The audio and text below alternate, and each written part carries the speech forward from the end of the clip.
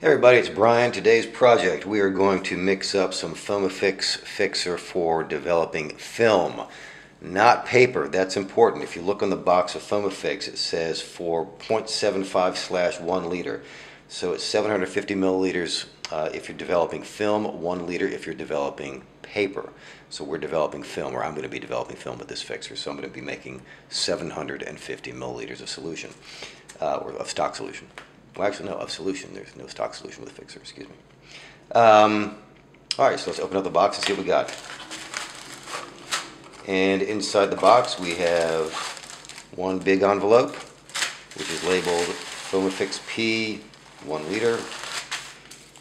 And we have another box, which is another bag, which is also labeled Fomafix P 1 liter. Fine.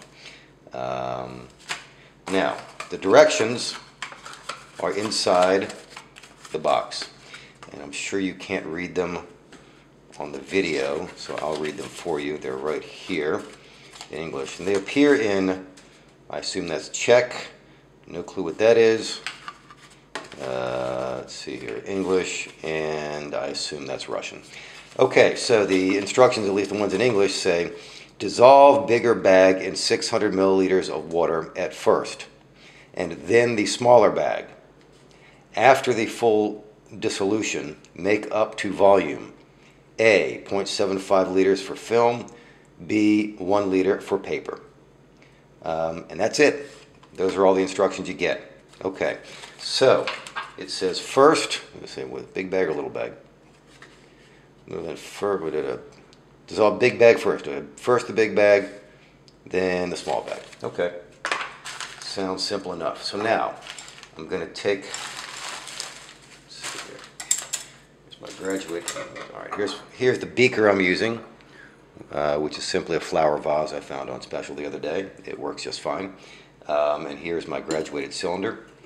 And you'll notice I need 600 milliliters of hot water, but the graduated cylinder only goes up to 500, so I'm just going to do 300 milliliters twice. And I'm going to double check the temperature of my water. I checked it a second ago, make sure it's hot enough, and it is. The water should be, what does it say? Hold on a second. Actually, hold on a second. These instructions actually don't say you have to use hot water. Dissolve bigger bag in 600 milliliters of water. And then the small, I never noticed that. I assumed it had to be hot water. Yeah. Well, I'm going to use hot water anyway, because if you're dissolving stuff, it's better to use hot water than water that's not hot. So that's what we're going to do.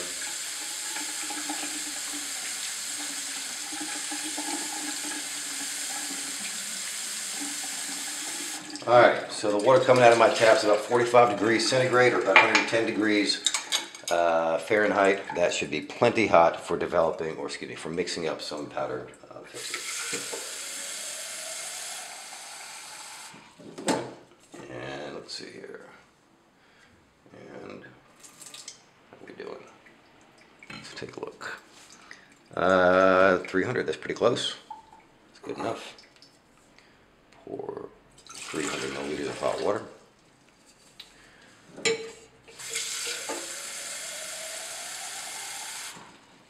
Yeah, let's see here. It's a bit much. Pour off some. Let's see. Just a wee bit shy.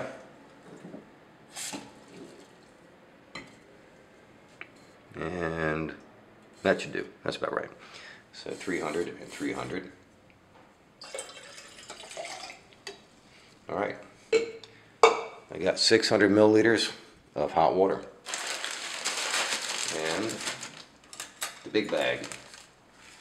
Big bag of stuff, of crystals. And I'm going to take the big bag and just pour it in.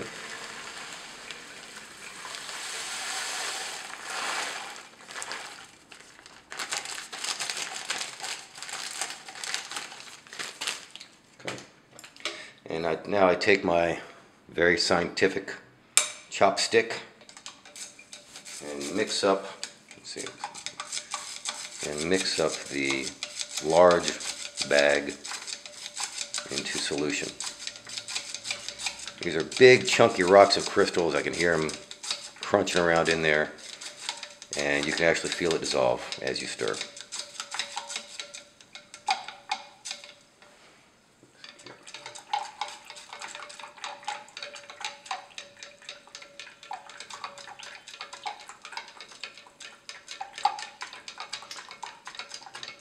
I want to make sure bag number 1 is completely dissolved before I pour in bag number 2.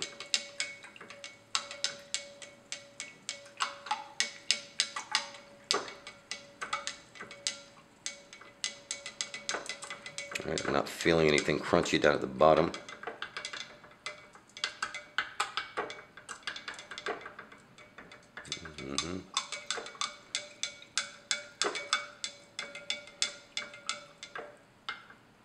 Okay, I can see some powder sort of swirling around down there a little bit, but not a whole lot. And there's almost always a little bit of powder residue left at the bottom that you have to decant off when you pour it into your storage container. But I'm going to say that this is pretty well dissolved. I think it's certainly dissolved well enough for bag number 2. All right, so that's all down at the bottom. And we got, let's put this over here, bag number 2.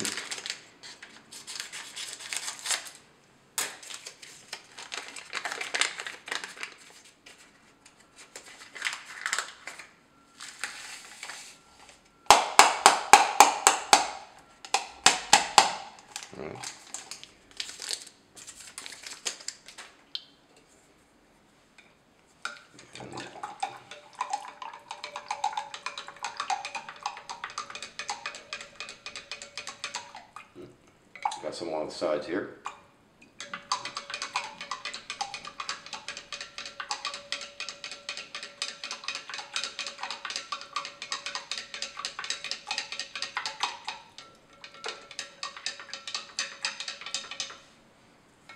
Okay, I've got some powder along the sides here, so I want to tip the solution, make sure that's in there. Okay. Keep on going.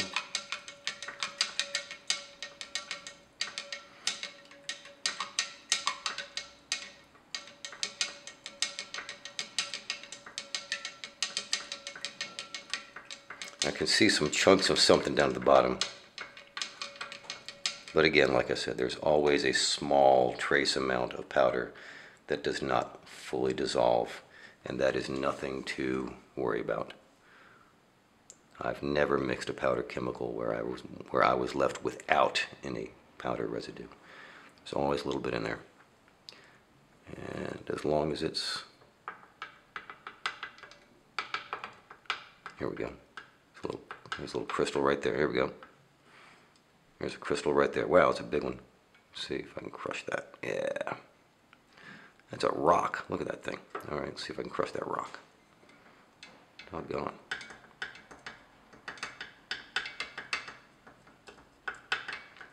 Okay.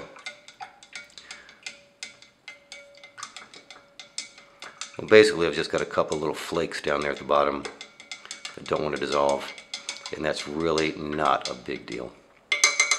Okay, so I've got 600 milliliters of solution right here. I need to bring this up to 750. I'm not going to do it in the beaker. I'll just do it in the storage container. Okay. So what I'm going to do is take, I need 150 milliliters of water. It doesn't have to be hot.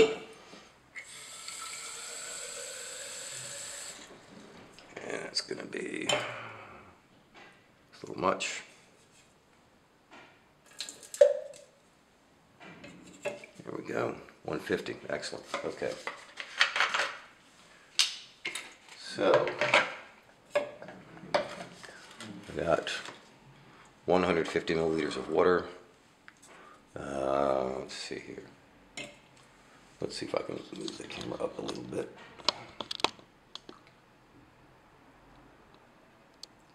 can see what we're doing. In fact, let's see, that's a little better. Okay.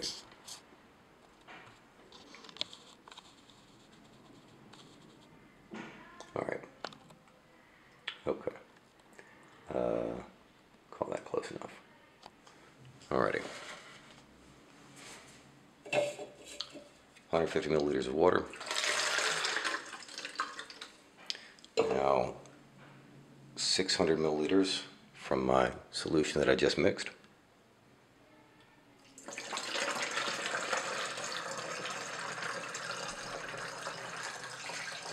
And as I get to the end, as I'm pouring it off, I'm going to be mindful of the last few cc's. I'm going to watch for those little grainy flakes. Make sure they do not get into my solution. And so far so good. And all right, not bad, not bad. I have maybe a couple cc's left over with a few little flakes. And I'm just going to toss this out. Not a problem. Down the drain it goes. And funnel there, okay. And I now have 750 milliliters of fixer, which is fine because my developing tank does not take more than 750 milliliters. In fact, I think it maxes out at about 600. So that's plenty of fixer for film for me, the way I develop anyway. In a standard Patterson tank for 35 millimeter, 750 milliliters of fixer is plenty. In fact, it's a little more than you need. All right, well, that's about it. That's all there is to it. We just made some fixer.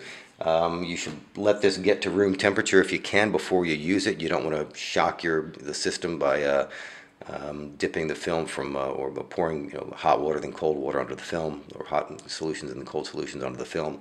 You want your chemicals to be as close to the same temperature as reasonably possible.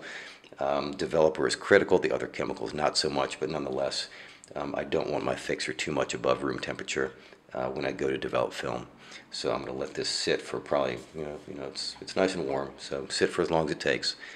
Get it down as close to room temperature as you can before you use it. Alrighty, and that's all there is to it. Thank you so much for watching. Take care. Bye-bye.